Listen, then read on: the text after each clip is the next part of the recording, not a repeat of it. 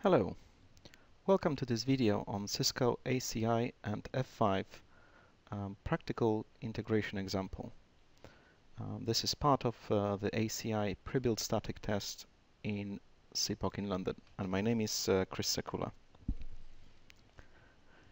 The objective of this video is to give you an introduction to Cisco's application-centric infrastructure pre-built static test that is available in the CPOC labs. In this particular case in CPOC Lab in London. This is going to be a practical demonstration of how a layer 4 to layer 7 appliance integration looks like with Cisco's application-centric infrastructure. To start with, we're going to show you our Cisco's internal website that is part of the CPOC Labs. This is also a best place to actually start looking into proof of concepts within Cisco. So let me just go ahead and visit that website, and this will give you an idea of what's available from CPOC and how you can get more information. So on the Cisco's main website, if we go to www.cisco.com/go/cpoc, this will take you to the internal communities website that is open to Cisco account teams, but also Cisco partners. Within that website, this is the best place to find information about proof of concept testing in Cisco. So we're based in this particular lab that I work for is based in London. So we're going to visit the London website section, and within that website there's a section called available tests. This section lists the various pre-built static tests which are available in CPOC Lab, and the test that I'm covering, or one of the tests that I'm covering, is the ACI PBST. So in here we have a few information about the ACI PBST. We have the topology, the full topology of the setup that customers can use, or the Cisco account teams with customers can use. We have a bit of a physical topology and a quick overview of the various scenarios that are available. At the bottom of this page, I'm soon going to add additional information like the documentation as well as the link to the full videos, so that customers or account teams actually can download this video, a copy of this video.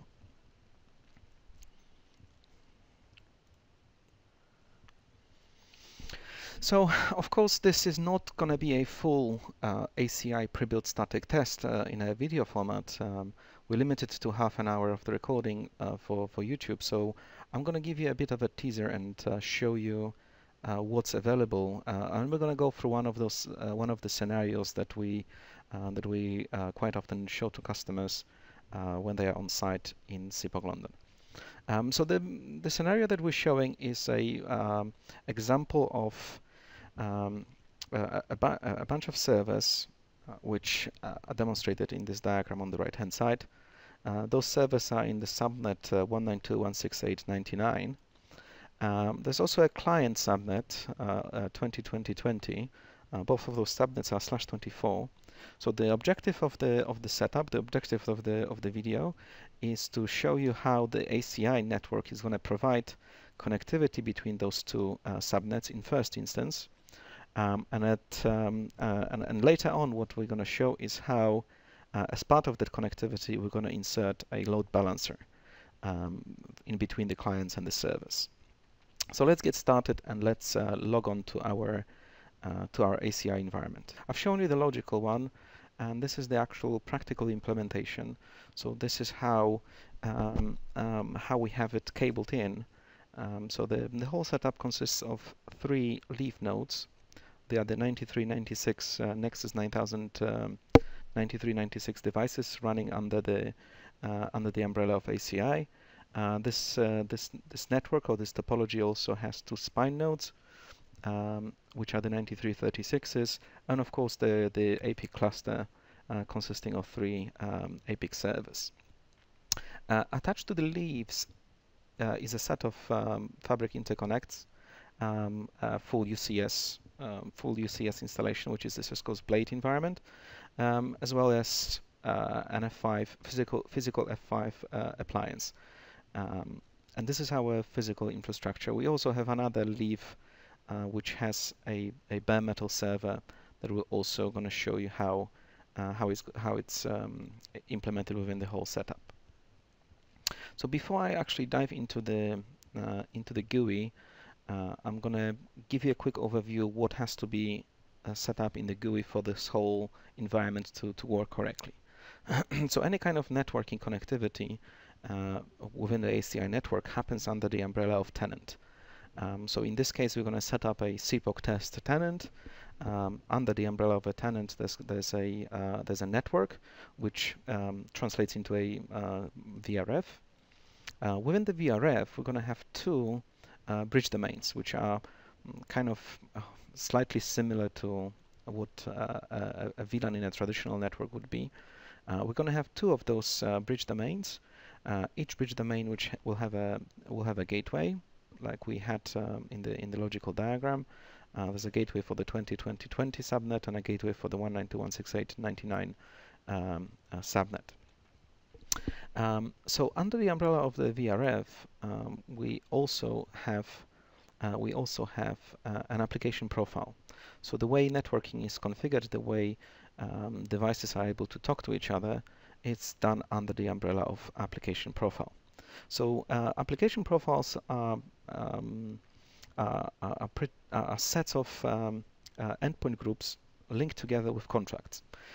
So it might sound a little bit new to some of you, but endpoint groups is the way we group together devices that connect to ACI network that are that logically function or serve the same or similar function. So we'll have an endpoint group for our clients and a separate endpoint group for our servers. So within those endpoint groups, we're going to have some servers and some clients, and connectivity between the endpoint groups is provided by the means of this contract. So this is all concepts which we normally explain to customers during the pre-built static test. In this case, we're just going to quickly mention some of the basic details. But for us to implement the logical requirement of the topology that I showed you at the very beginning, that's exactly what we need to create. We need to create the following concepts. So without wasting any more time, let's dive into it. So what I'm going to do here is I'm going to log into our APIC cluster where all the connectivity or all the configuration is going to happen. So we're going to start by creating a new tenant. CPOC test. So the tenant creation wizard gives us an option to create a new network. And we also have an option to create a bridge domain. So I'm going to create bridge domain 1 clients. And within the bridge domain, we need to define a subnet. And we define subnet by specifying a gateway. So 20.20.20.1/24 is the subnet for clients. We're going to create a second bridge domain, BD-2 servers. And for servers, we're going to have 192.168.99.1/24. So that's the two bridge domains that we need, and that's all. So this takes us into the tenant that we've just created, the CPOC test tenant. So under the application profiles, right now we don't have any application profiles. So we're going to quickly create a new application profile. So we're going to call it web ordering. application profiles, and the application profiles will need endpoint groups. So we're going to create two endpoint groups. So we're going to create servers, and the servers will use the servers bridge domain, and we're going to create clients, and the clients are going to use the clients bridge domain. So we can also, at this point of time, create a contract that will allow traffic between those two endpoint groups to flow. So we're going to start by creating a provided contract under the server's EPG. So we have an option to use one of the existing contracts or create a new one. So we're going to create a new one. So we're going to call the contract servers to clients traffic. That's the contract. The contract needs a subject, which is going to allow all traffic in this instance. We're not going to filter any specific type of traffic, so we're going to allow everything to talk to each other between those two endpoint groups. Okay, so that's the provided contract created, and we've selected it here. And now our clients are going to consume the contract. So we're going to reference the same contract name. Okay, so our servers provide the contract, our clients consume the contract. We'll submit those changes. So that kind of creates the basis of the connectivity, the basis of what we need. Right now, as part of those endpoint groups, there's nothing classified to be part of the endpoint groups. So we need some endpoints. So we need some device that will connect to the APIC network or to the ACI network, and they will become the endpoints, and they will be ultimately classified as endpoint groups. So to quickly give this environment some endpoints, we're going to use some virtual infrastructure. We have a couple of VMs available for this test. So I have a few ESX hosts. So let me just show you just simply the VMs. So I have two web servers on 192.168.99.11 and 99.12, and also a client on 2020.21.10. So this is within vCenter. The way ACI network shows itself or demonstrates itself to vCenter administrator, it shows itself as a distributed virtual switch. It's kind of a special case of distributed virtual switch because all the configuration of that distributed virtual switch are driven from the ACI network. So right now you'll see there's not many port groups on any of those distributed virtual switches. So what we'll do is within the ACI network, within the ACI configuration, we will provision the integration between the ACI network and VMware. So we'll select immediately, and we'll need one of those. So this creates a port group on the distributed virtual switch that we can attach our VMs, and this way the traffic from those VMs is going to be classified as specific endpoint group. So for our clients, we've created the integration, but we need one more actually. We need this guy because I've got two distributed virtual switches on different ESX hosts. So that's one, and I'm just going to create the second one. So this is for our servers, and servers are sitting either in here or in here. Okay, so what this should have done already exists. That's the guy we need. Okay, so if we look at the recent activities, you will see the APIC talking to this virtual environment, and what the APIC has done, it has provisioned a couple of port groups. Those port groups are named based on tenant, based on application profile and endpoint group. So we have those the endpoint groups available now within our virtual environment. What we need to do now is plug our VMs into the appropriate port groups. So we're going to edit settings on our client VM, and we're going to plug our client into the client's port group. We're going to edit the web server and plug it into servers. And we're going to edit the other web server and also plug it to servers. So let's quickly have a look at our client VM. So it already has the appropriate IP address. So what we can try and do is ping its default gateway first of all, 2020.1. As you can see, the default gateway is responding. Let's do the same thing with our servers. So one of our servers is going to ping 192.168.99.1. Okay, he can ping his default gateway. And the last one is the second server, ping 192.168.99.1, and we'll leave this ping running. Okay, let's go back to APIC. So one of the things that we can do is we can monitor if the APIC has now has got the awareness of those VMs. So we can see that they've been discovered. So we now see under the clients we have the VM called client-01, and under servers we have we've detected two VMs, two of the web servers.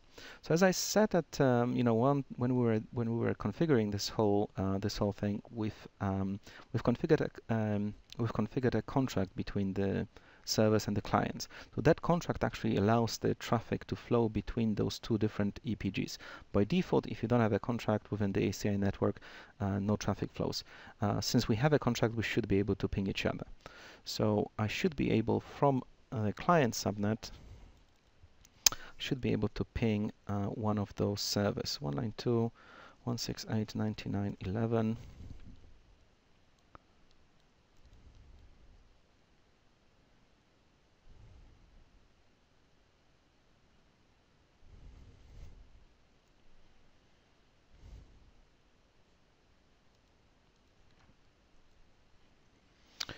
Okay, so we had an issue. We couldn't ping because the default gateway on one of the VMs was misconfigured.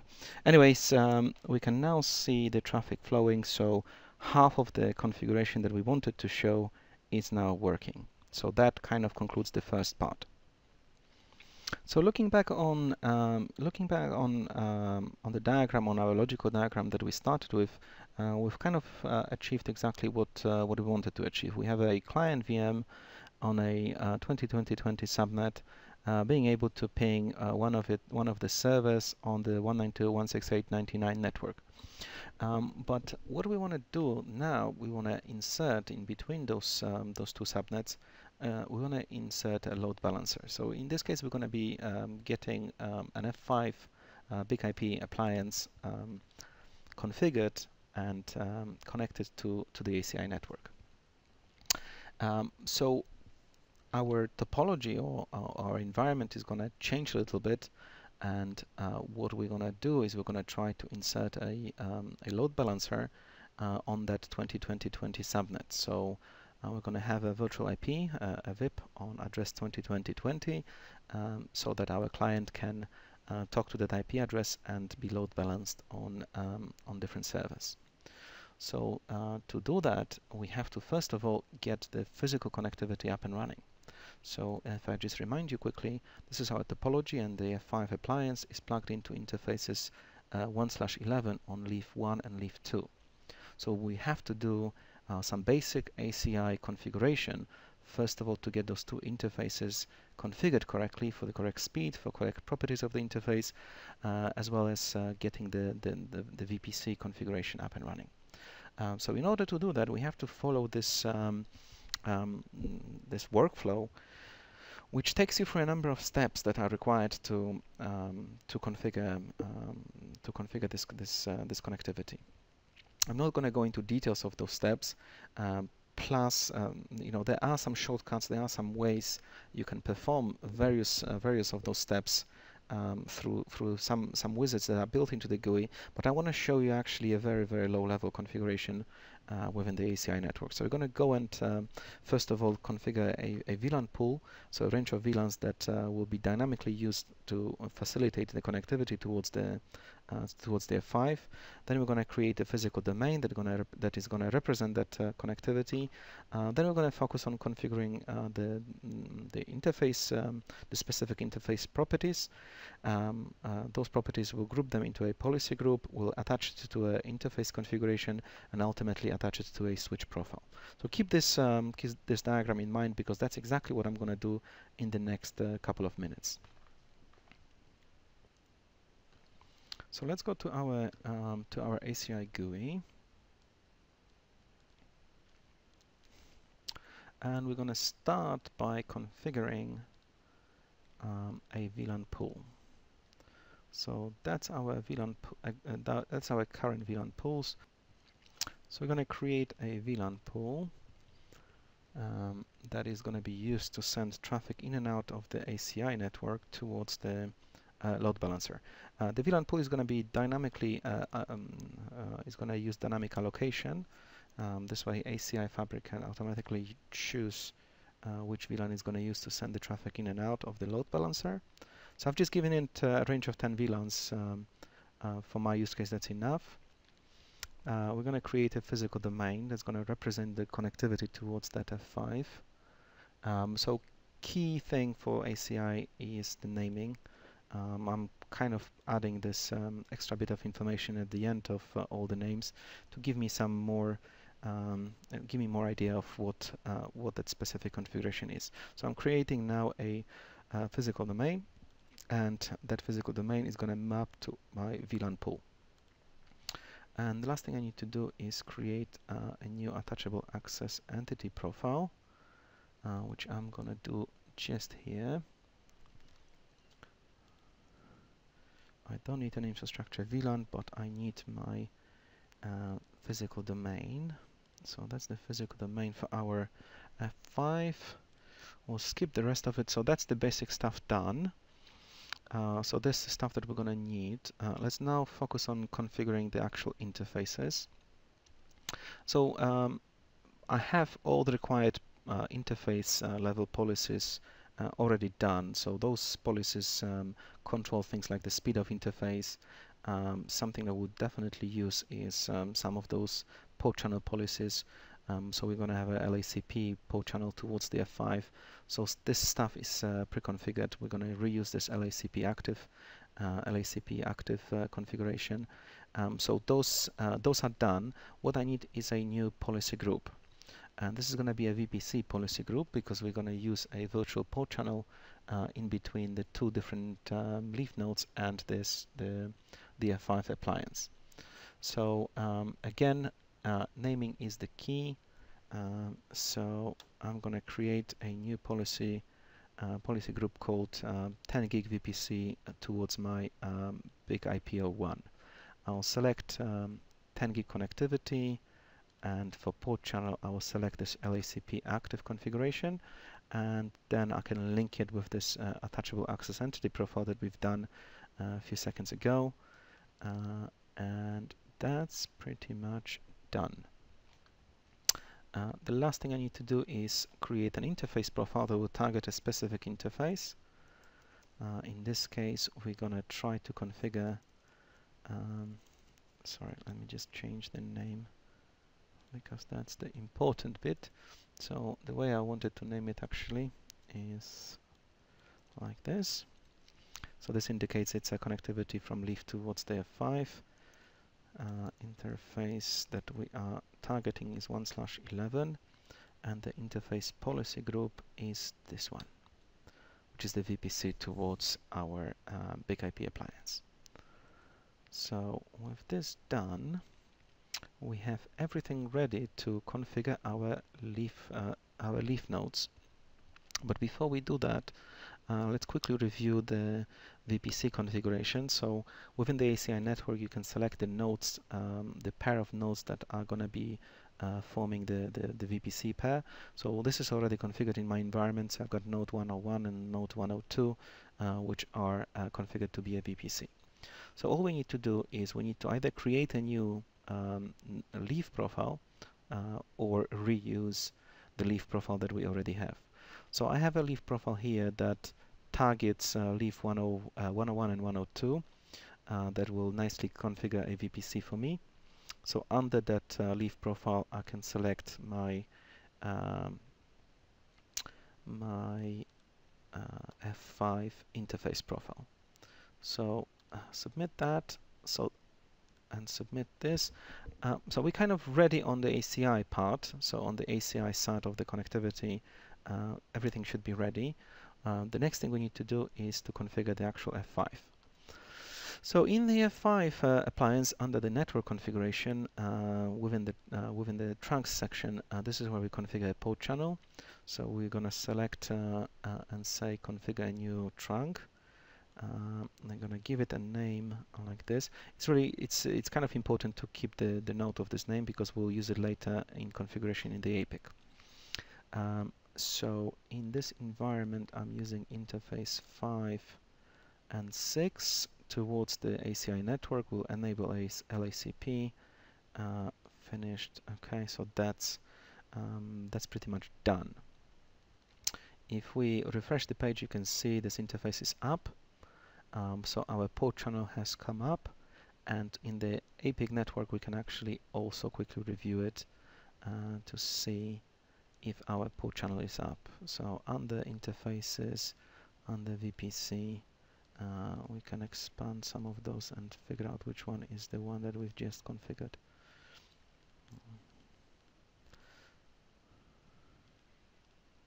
So okay, so that's the guy. That's interface 1/11. We can see it's all connected, it's all up and running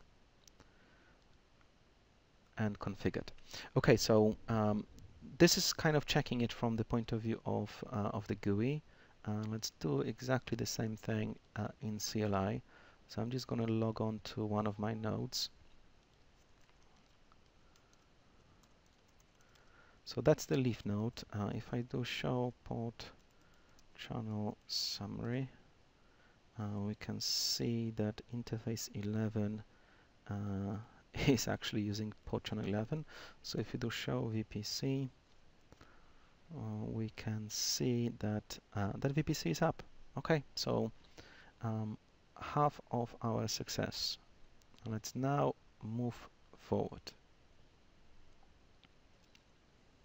So the way layer 4 to layer 7 services are implemented within the ACI network, it's done with the concept of packages.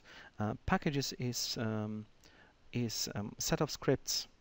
It's a single file, but inside it's a set of scripts which gives APIC view of on how to configure a specific appliance. So this package is provided by the vendor, and that package pretty much teaches the APIC how to talk to the appliance.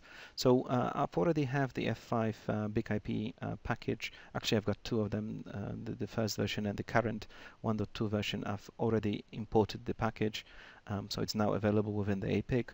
So what we can do now is we can start configuring. So it kind of happens in two stages. First of all, within our management tenant, where all the management points for the ACI network are handled, we're going to create an instance of a layer 4 to layer 7 device. So right-click, create a layer 4 to layer 7 device.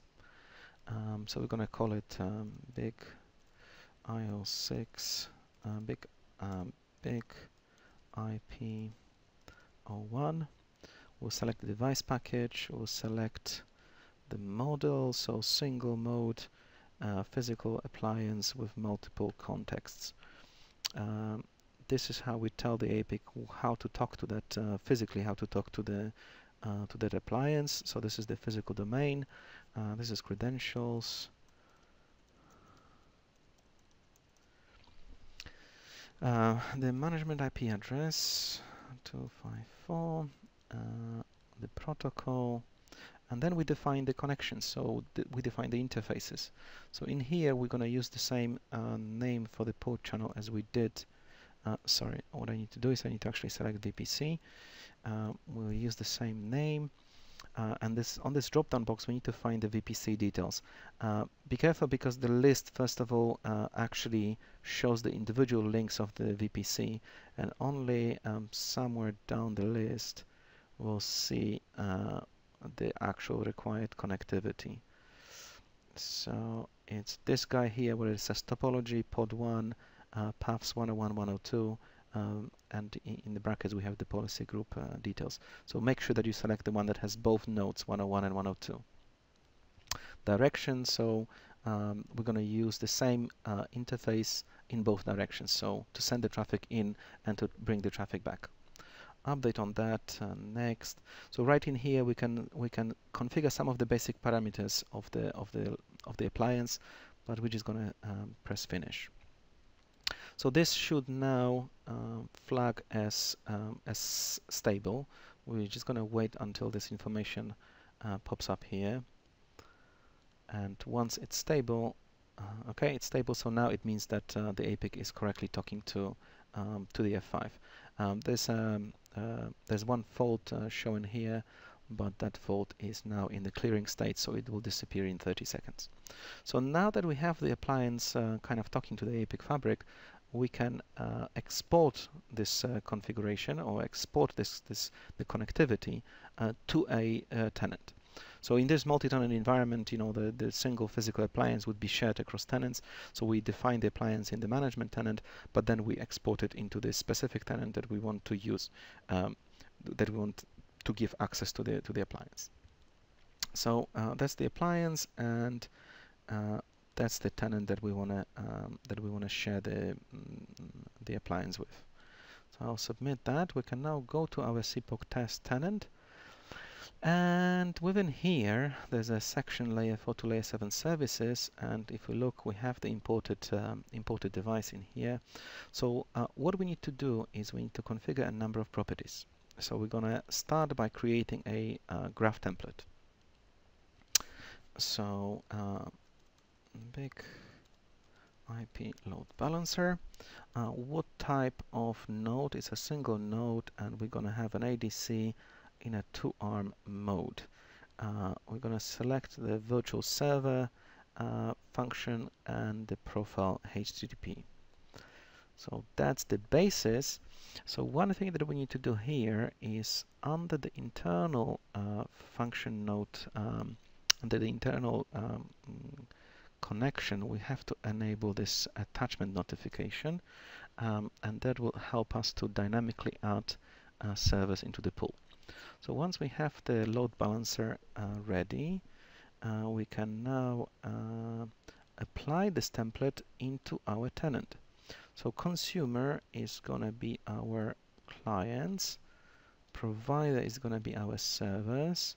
We're going to use this service graph template, and the contract that we want to modify to insert this layer 4 to layer 7 service, the load balancing service, is that contract that we currently have between the tenant and the servers. So we're going to kind of within the contract insert the load balancing function. So now what we need to do is we need to configure all the parameters. This is kind of there's quite a lot of configuration that has to be done here to get this up and running.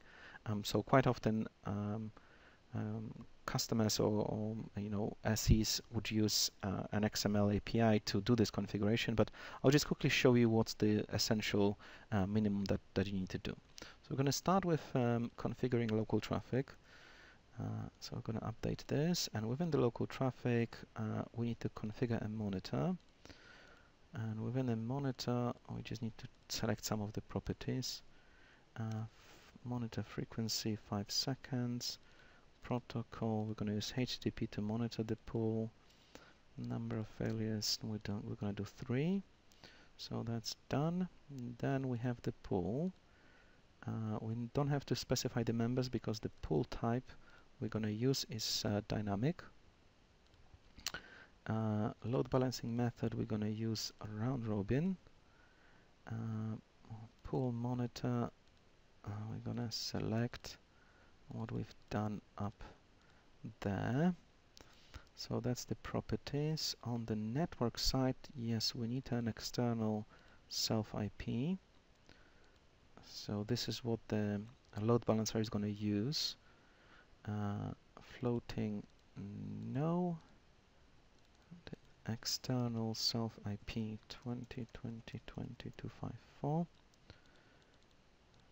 None. And the net mask is 255.255.255.0. So that's the external, that's the internal. Address 192.168.99.254. Net mask 255.255.255.0. Lockdown, none. We don't need any routes, we don't need those pools. Okay, listener, that's important, so that's our VIP.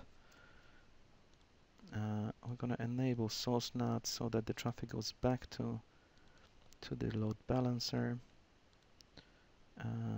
And protocol TCP, virtual IP, that's important. Virtual IP 2020 update. We need to create a network relationship and reference the network. Okay, we need a pool, pointer to the pool, and this configures some of the settings, things like how do we limit how quickly or how many connections can be updated. So with the dynamic pool, we have to be careful so that we don't overload the notifications towards the F5. So this is all the settings that, or the minimum settings that I need to perform for the load balancing function to work. I'll finish that. So that should do a couple of things. So it should first of all configure the F5. So if we have a quick look under the F5, there's a new partition now inside F5, and if we look at local traffic and the traffic map, we'll see that there is a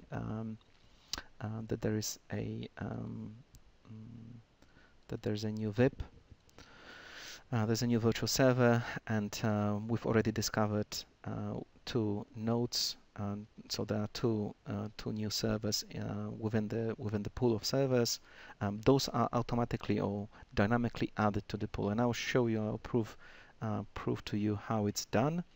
So if we now go back to maybe to our virtual environment, and let's try to ping our VIP from here. Ping 20.20.20.20. Yes, we can ping it. And if we now open the address 20.20.20.20, we can see we've hit one of the web servers.